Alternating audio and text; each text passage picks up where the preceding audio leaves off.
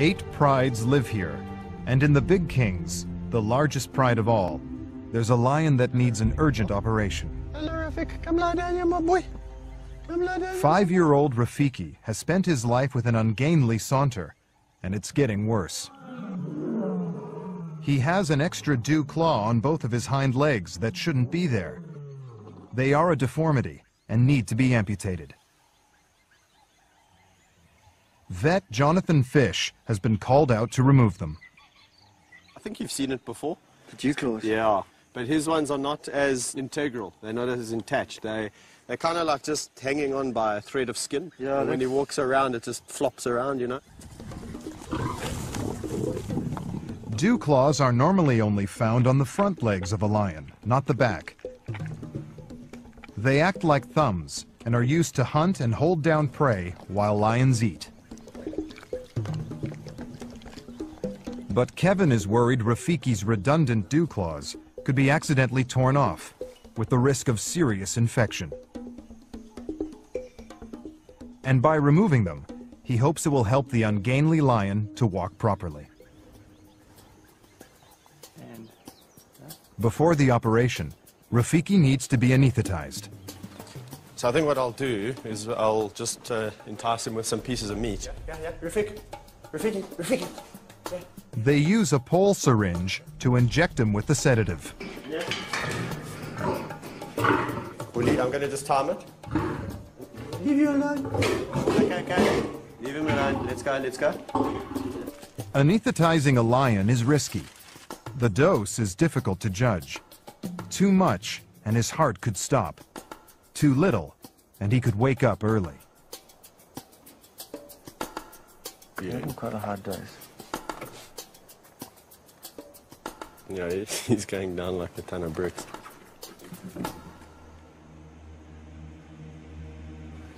He's okay? Yeah. 1, 2, 3, cut. Once he's safely sedated, Jonathan needs to work quickly. Right, so I'm going to cut through the skin first. There's some major blood vessels under there. Yeah, there's a big blood vessel that supplies the skin. Yeah. And there's a big one that supplies the claw itself.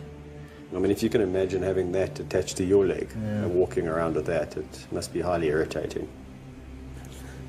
No special technique there, you just... Yeah, that's how things. Sure, look at that, huh?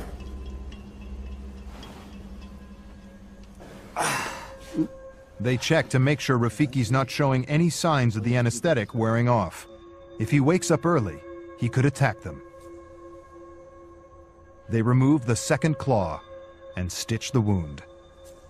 The problem with the lions are their tongues are very, very rough. And that pulls stitches out quite easily. To avoid this, Jonathan uses internal stitches that he hopes will keep the wound closed while it heals. What a difference, eh? Look at that. There you go. Look like a normal lion, my boy. You're going to be so thankful. With the operation over, Rafiki is left to recover. Just get him comfortable. Yeah. They now need to make sure the wounds don't reopen and become infected.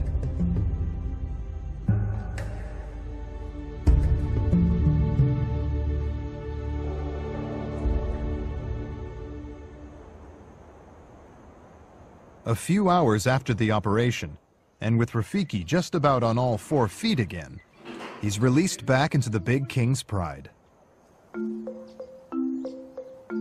Probably got a huge headache. So Rafiki's just come out and he's actually just trying to find some peace and quiet. He's gone to a spot in the shade and the youngsters keep pestering him. All the adults couldn't really be bothered. They've understood what's going on, I think. They've said, okay, leave him alone, he looks a bit grumpy. But not the youngsters. They are curious about these bandages and the smell of these bandages, and they keep on harassing him, and he's getting up and giving them a good beating and then going back down.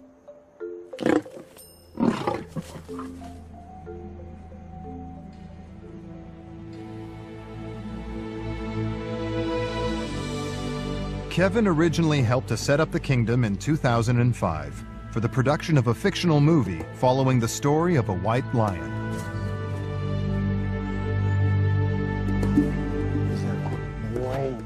The retired stars of the film now live out their days here, alongside some of Kevin's favorite lions from his former job at another lion park.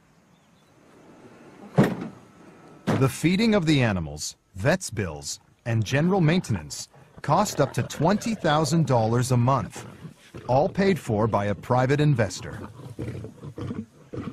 But now the funding is running low, and Kevin needs to find a way for the park to become self-sufficient. If he can't, all the animals could be sold. I've made a promise to them, I made a commitment to them. So at the first hurdle, I'm not going to waver and just throw in the towel. It's far too easy. For Kevin, finding a way for the kingdom to contribute to the conservation of lions is crucial. One day he hopes to open it to the public and give educational tours. It's the day after Big King Rafiki's operation, and Kevin heads over to check up on him.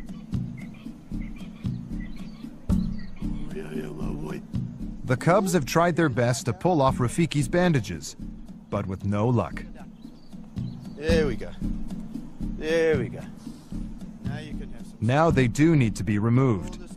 Kevin has two choices. Put the lion through another risky anesthetic, Let's all flop on each other. or chance taking the bandages off himself. Kevin's insight into the pride dynamics is crucial in judging the right time. Pick the wrong moment, and he will be at the mercy of over 210 kilograms of angry lion. He's in a much better mood. He's recovered quite well. And he's a lot less grumpy than he was yesterday.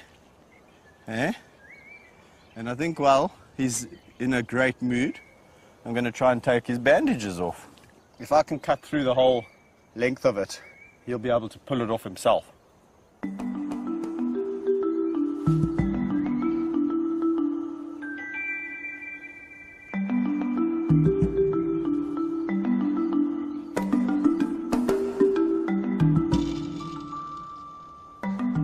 One of the really cool things about having a relationship with a lion is that if there's anything that you need to look at or inspect, it's quite easy to do it without having to put them under. I can look at a little wound, I can say, okay, well, that doesn't really need any treatment. I can try and get the bandages off his paw.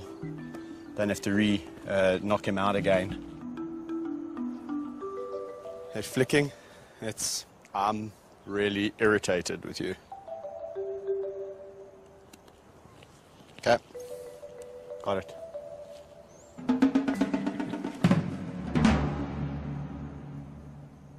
With Rafiki on the road to recovery, no one is prepared for the shocking events about to unfold in another lion pride.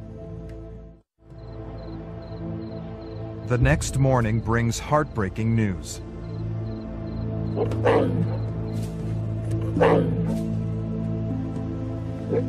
Lion cub Vaetzi is alone and distressed in his enclosure. There's been a tragic discovery. The dead body of Vaetzi's best friend, Mfumu. Vaetzi, who grew up with Mfumu, is now desperately craving attention. For the last 5 weeks, the two cubs had lived in a pride with 3 older lions, Tristan, Zippo, and Nash, following their successful introduction. When I got here, all the lions were around Mufumu's body, and what was quite disturbing is when I got there is that his stomach area had been opened up, so it looked like they had been feeding on him. Yesterday he seemed fine. Just before I went home, so he definitely wasn't sick. Vaetzi is a little bit scared, but I've just phoned Kevin as well to let him know what has happened, and he's on his way here. The discovery is a shock. Rodney fears the 3 older lions may have attacked and killed cub Mfumu. For Vaetzi's safety, they've been separated and put in another enclosure. As soon as Kevin arrives, it's vital they determine how Mfumu died and whether the older lions were responsible.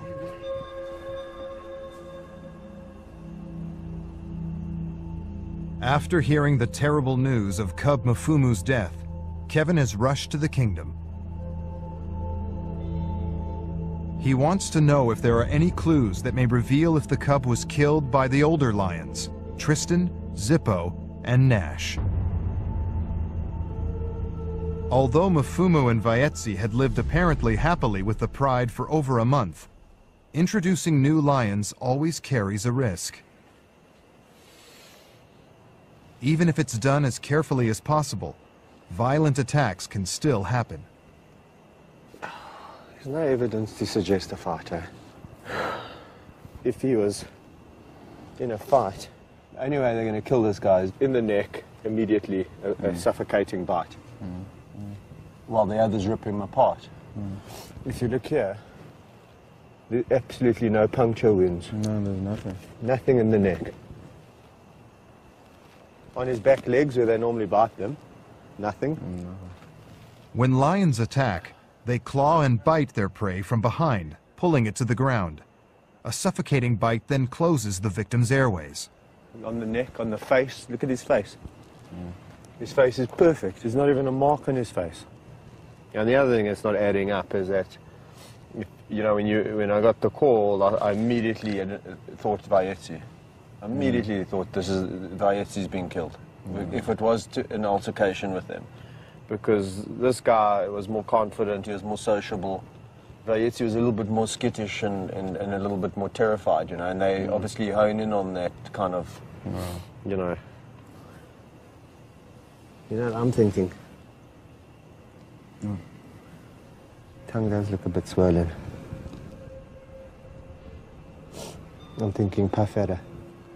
His tongue swells up, he can't breathe. The puff adder is a highly venomous snake. One bite on the throat could be enough to asphyxiate a young lion. And that's what Kevin believes happened to Mfumu. Don't even know what to say. I think what we need to do is maybe today just bury the body. No.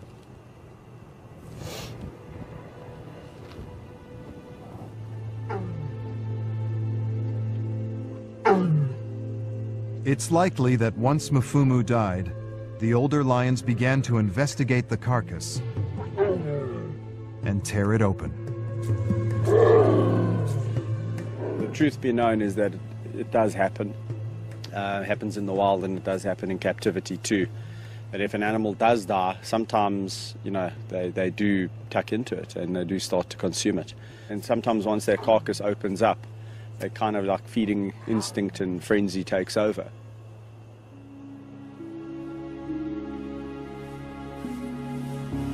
Later that day, Mfumu is laid to rest in one of the kingdom's most peaceful areas. Okay, slowly.